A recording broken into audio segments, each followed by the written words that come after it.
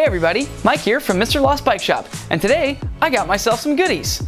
I got the OneUp Components EDC tool, which goes right into the steer tube of my fork, and to match my orange Fox fork, I got an orange top cap for this thing. Plus, I got the plug and plier kit, so not only can I quickly repair any punctures in my tubeless tires, but it's also got a little quick link tool so that I can pull quick link out of my chain and fix that right on the side of the trail.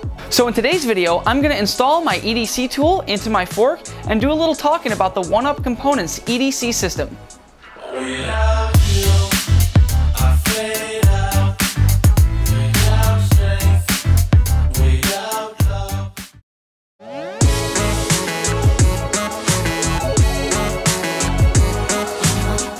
So I've got all of the OneUp Components EDC gear right in front of me. I got the EDC tool, I got the EDC strap, plus I got the plug and pliers kit, which is an optional accessory, but I would highly recommend it if you are going to invest a couple bucks in this EDC tool. So why is the EDC tool system cool, and why would you want to invest in it? Well, let's go back a couple years when everybody on the trails had a big backpack and everyone was really sweaty on their back. Well, we figured out that that's kind of annoying, plus it feels really weird having a bunch of weight on your back when you're riding down a trail, so then we started putting fanny packs on. Whether you get made fun of or not, I still really like fanny packs because you can carry a whole bunch of stuff with you, especially when you're going on really big trail rides. You can bring a sandwich, and you could bring a banana, and you could bring a trail mix and some toilet paper, etc., etc. But let's go one step further, and let's get the fanny pack off of us. Let's have no weight on our back or on our hips. Let's put all of our tools stashed in our bike, because we know that there's a whole bunch of space in our bike frame and in our steer tube and under our saddle. So OneUp Components has gone and engineered a bunch of really cool tools that stuffs in all these little empty crevices on your bike. So let's take a look at everything. All right, let's start with the coolest part of everything, the heart and soul of the EDC system, which is the EDC tool. So it's really easy to use. If you need to use your multi-tool on the trail, you just bend it and everything just kind of pops out. So you got a tire lever right here, and you got a chain breaker accessory, which you just use with your multi-tool. And then you got this sweet little multi-tool. Got pretty much everything that you need for an on-the-side trail repair. Now stashed in the back of the frame, you can store a quick link for your chain. So I have an Eagle quick link right here. So if my chain breaks on the side of the trail, I got my chain breaker and I got a quick link, and I can fix everything right up. So in the bottom, this is where it gets really crazy. You unthread this, and you can either stash stuff inside of here, like some money or ibuprofen or who knows, whatever you want to put in there. And then if you want, you can thread a CO2 cartridge into here.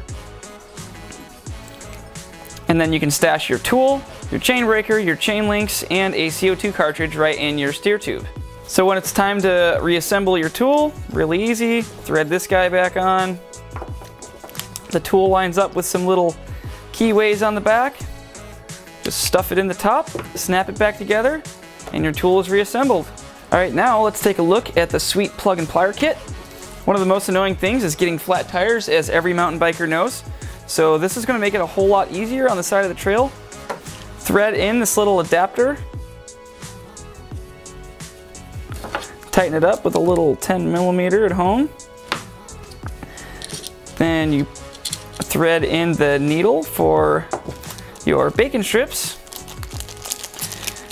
By the way, this thing comes with a ton of these. It comes with 15. So then thread your strip through there like you would on any tubeless repair kit. And then here is your quick link tool, which is probably my favorite thing that comes in everything, because if anyone has ever broken a chain on the side of the trail and they needed to take their quick link out, you know how it's nearly impossible to get these things out these days with your hands. So they have a quick link tool right there. It's got an O-ring around it to act as a spring, and it also keeps it super snug in the bottom reservoir down here. So that goes down right in there, and then thread this back on. So now when you get it flat on the side of the trail, pull the side of your steer tube and stab this right into your tire, pull it out, and you have fixed your flat on your tubeless tire. Let's put the cool tool aside and just go over to the not as exciting but still equally functional strap. This one is cool. It's pretty flexible and it's really soft, so it's not going to cut your tube on your frame. I have had a bunch of friends that have duct taped or electrical taped their tube onto their frame, and then when they get a flat, and we're trying to fix it, we find out that there is a hole in their tube because it was taped to the frame, or it was like, I don't know, they use like speaker wire or something to attach it to their frame, so that's pretty ghetto. So don't be ghetto, and these straps are really cheap, and they will, yeah, keep your tube on your frame, and there you go. You don't need a fanny pack, and you don't need a backpack.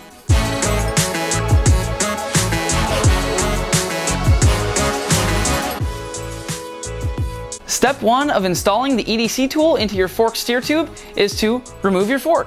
All right, I've got my fork pulled out of my bike, and so the next step is to pull the star nut out of my fork. To install the EDC tool, you will have to buy the EDC Tap Kit. Included in the Tap Kit is the tap guide, and the star nut removal tool.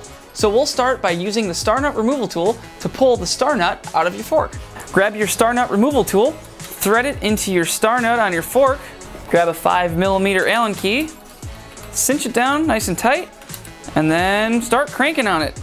This will take a little bit of elbow grease, but just keep tightening it down, and it will eventually pull your star nut out. So one of two things will happen depending on which star nut is in your fork. Either you'll pull the whole thing out, or you'll pull just the center part out. So like on mine, it pulled the center part out, so I will need to use a punch or a flat blade to punch the rest of the star nut out. No sweat if you pull out just the center of the star nut. It's actually pretty easy to get the whole thing out. Use a flathead screwdriver and a hammer, hit it on the side, it'll turn to the side, and then just pull straight out. So do that same thing for both the top and bottom of your star nut. When you get to the bottom, since it's a little farther down, just grab it with some needle nose pliers. And there you go. Now your steer tube is hollow again. The next step is to tap the steer tube. But before we go busting out the tap, grab some degreaser or polish or rubbing alcohol or something, even water, spray down a rag, just get it nice and wet, and shove this in the bottom of the steer tube, and this is gonna catch any of the metal flakes and metal chunks that fall down the steer tube when we're tapping it. So next, grab the tap that comes in the tap kit, and these things are built idiot-proof. I'm an idiot, and if I can install this, I guarantee you can. So grab the tap itself and cover this thing in a whole bunch of chain lube, and this is going to act as your cutting fluid. You can, of course, use cutting fluid as if you have that too, but most mountain bikers have a whole lot of chain lube laying around. Place this into the top of the steer tube, and then take the cutting guide and place this over the tap. Now grab an 8mm Allen key, shove this in there, and that's gonna be your leverage on it to turn the tap. Now let's get to tapping. But first, put the fork in between your knees to keep it super secure and snug so it's not moving around while you're tapping this thing, because you are using quite a bit of leverage on this tap. So it says right on top of the cap, half turn forward, quarter turn back. So that's what we're gonna do.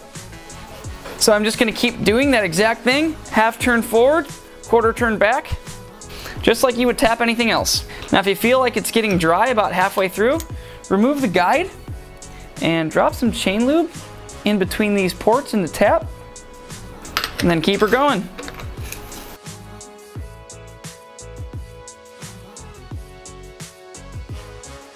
So just keep on tapping until the 8mm Allen bottoms out on the tap guide, and then you're done. You know that you're done tapping at that point, so remove the tap.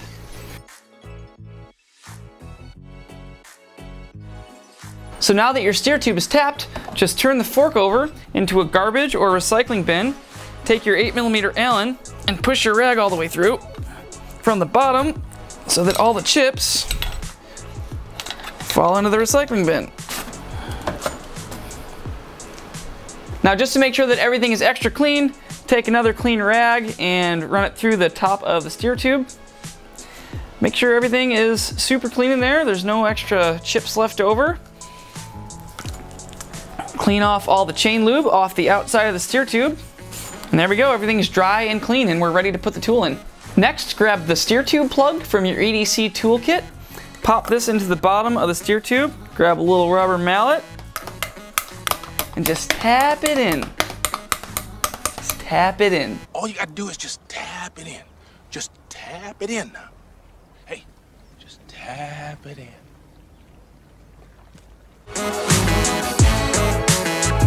And now install your freshly tapped fork into your bike. Now add a little bit of grease to the freshly tapped steer tube, reinstall your headset spacers, and then take your EDC top cap and thread it into your fork. Now this is a pretty neat feature of this stuff, is that the top cap uses a cassette tool. So grab your cassette tool and cinch everything down. Get this about the same tightness as you would if you had a standard top cap. And now here's the really hard part. You take the EDC tool and you put it in your fork.